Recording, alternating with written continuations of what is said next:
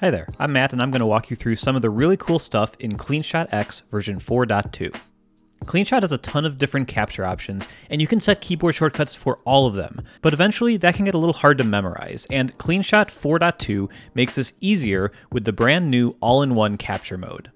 Now, you can set one keyboard shortcut to bring up this picker where you can do all sorts of things. Capture part of the screen, the whole screen, do some OCR, or record a video. It's all here in one place with one shortcut.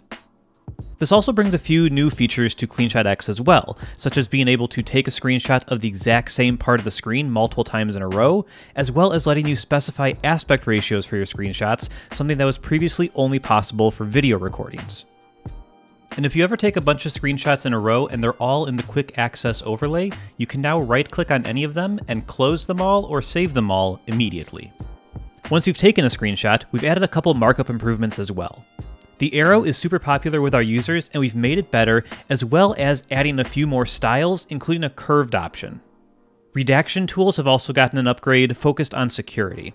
The standard pixelation option has been tweaked to be more secure than before, and there's also a pure blackout option if you want some really serious looking redactions.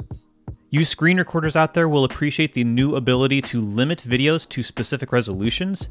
By default, CleanShot saves all videos at their native resolution, which looks great, but could lead to really large file sizes. For example, if you're recording your screen for a long lecture with a slide deck, you may not need your monitor's full native resolution, so this would let you easily create a smaller file that's easier to upload to your cloud storage provider or company chat app. This update also includes some bug fixes to existing features, and you can find the full release notes on our website, link in the description. Thank you so much for watching, and we'll see you here next time. Bye-bye.